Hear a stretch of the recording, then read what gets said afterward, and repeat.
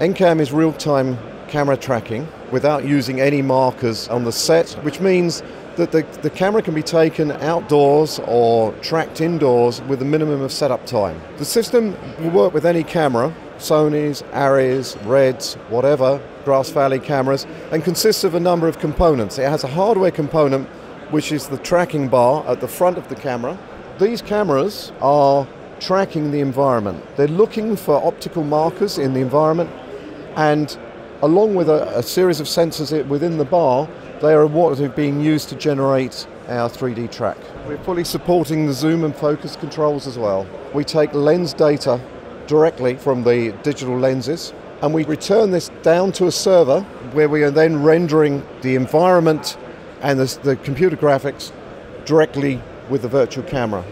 So the aim of the system is to provide in-context graphics, to provide real-time graphics in camera. So now I'm going to start Ncam from scratch. It takes a few seconds to start the application, as you see now, and I'm now going to initialize the hardware elements of the system. This takes about 10 seconds. So we initialize the video card there, and now we're initializing the cameras. We reset the camera bar, and now we're ready to begin tracking. Now you can see on this screen here, we have a number of candidate points from our stereo tracking cameras. But we have no points that are gathered to track into. So I have to initialize the tracking like that. That's now done, but I have to give a ground reference plane, and that now gives me a lock between the real world and the physical world. So we can see now that my camera's here and the point cloud that we've already generated. So we're already tracking our object into the scene. Our cube here is already tracking in real time. The next point is to produce our object into the system. Today we're going to use a robot, and I'm going to use Autodesk Motion Builder to supply this object. So I'll just send this across and animate this in the system. Now I'll pick up the camera and we can move around the environment.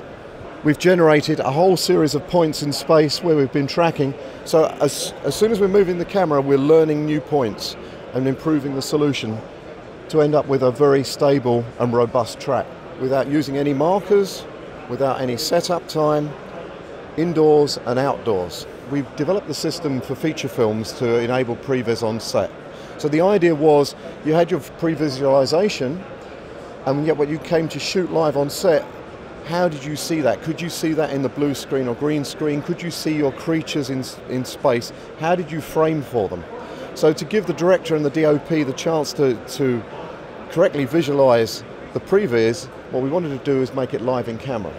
So that's the basis of Ncam, why we produce the tracking system, and we would composite in the previs elements to enable the director to really visualize. Beyond that, the tracking technology is useful for broadcasters, particularly sports broadcasters, who are trying to use graphics either within the studio or straps or statistics that they want to appear in the studio or pitch side. So creating a virtual studio within a live environment, for example at a football match.